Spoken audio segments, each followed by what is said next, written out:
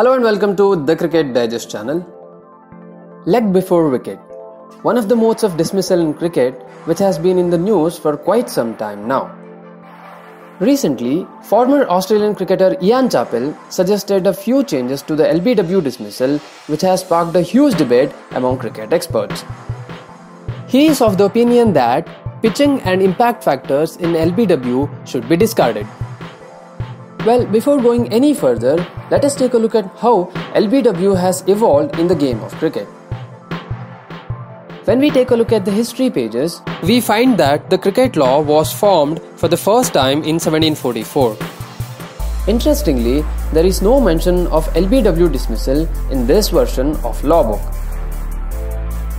The LBW rule was introduced in 1774 when the law book was revised. According to this new law, the batsman was out if he deliberately stopped the ball from hitting the stumps. Note that there was no mention of where the ball should pitch for the LBW dismissal. The Marylebone Cricket Club, who is the current custodian of cricket laws, took the responsibility of cricket laws in 1788. In 1839, when a further revision was made to laws of cricket by the MCC, the LBW rule was changed again. This was when the pitching factor was introduced.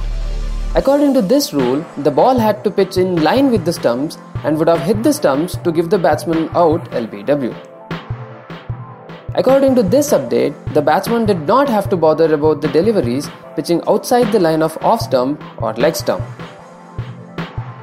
With time, the batsmen started exploiting this loophole. They started using their pads for the deliveries pitching outside the line of off stump, which made the life of the bowlers very difficult.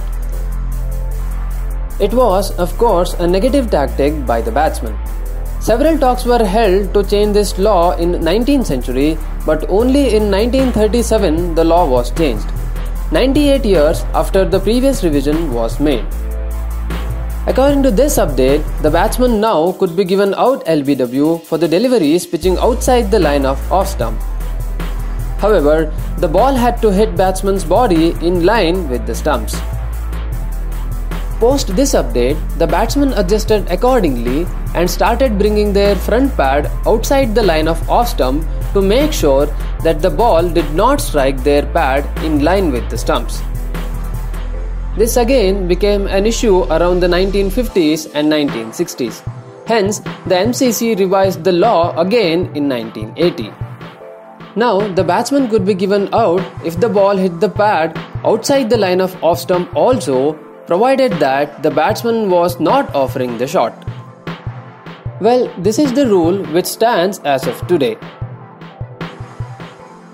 With the invention of T20 cricket, flat pitches and smaller grounds, the game has become batting friendly in the last couple of decades. In ODIs, the average scoring rate has gone up quite considerably in the previous decade, due to which a lot of experts are of the opinion that the contest between the bat and ball is not fair anymore. This has made a lot of people to point at LBW rule. Coming back to Ian Chappell's statement, he believes that by eliminating the pitching and impact factors, the fairness can be restored in the game.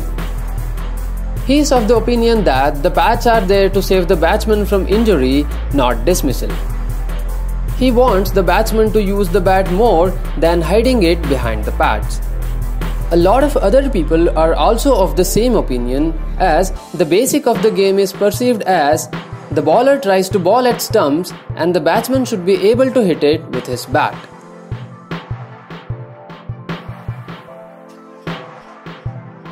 By eliminating both pitching and impact factors, there are fears that the game might become very slow.